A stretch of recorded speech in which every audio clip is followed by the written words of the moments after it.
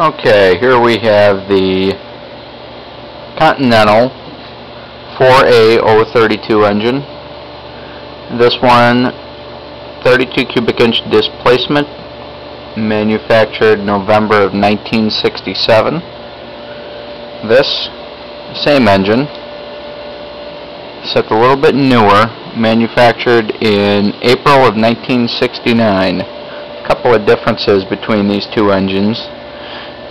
You'll note that this model, you can see, has provisions for magneto pickup to each of the cylinders, and this model has been transistorized, upgraded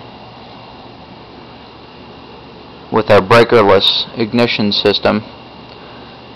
A couple of nice features of these little engines is they have dual ignition systems. You can see we've got two sets of points in here. Now this is the older model. The newer model does not have this. Been upgraded. We have a block-off plate and our on-off switch. One nice feature about this, the gaskets on these are made out of lead. So they get out of shape, you just bend them back into shape and you're off to the races.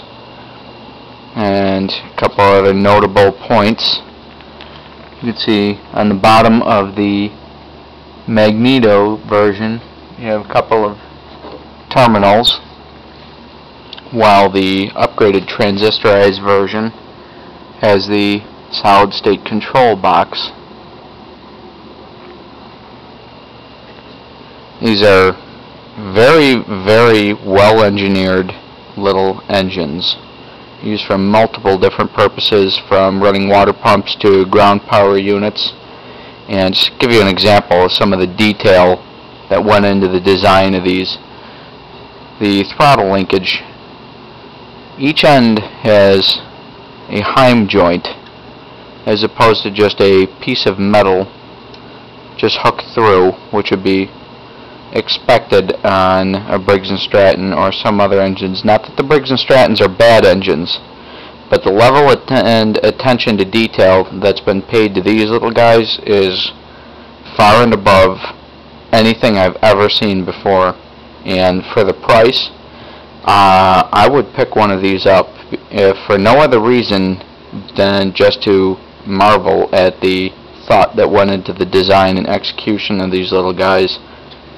And also prepped one of the valve covers here so you can get a better look at it. Pull that off. You see we're missing a couple of rocker arms. This is a parts motor here. That's our running engine over there. But you can see even the retainers have been drilled for light reduction of weight. And some of the other features which you will find on a military engine is the hot lash specifications for the intake and exhaust stamped into each and every valve cover.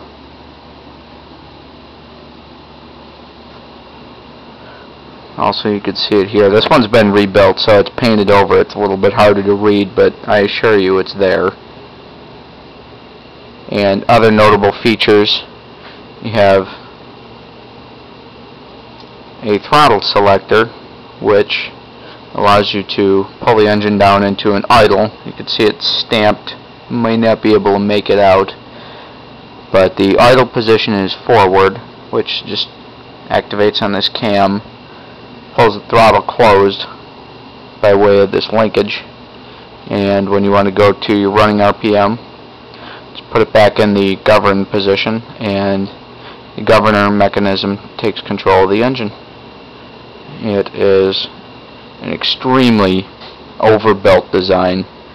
This engine is designed for a ground power unit, 28 volts DC. I've got the data plates elsewhere.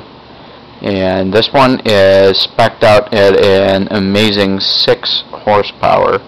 So try finding a Briggs & Stratton 6 horsepower engine that has this level of detail. And these things are common. There are quite a few thousand of these out there, so If you get a chance, pick one up. You'll figure out something to do with it. If for no other reason, just to look at it. Enjoy!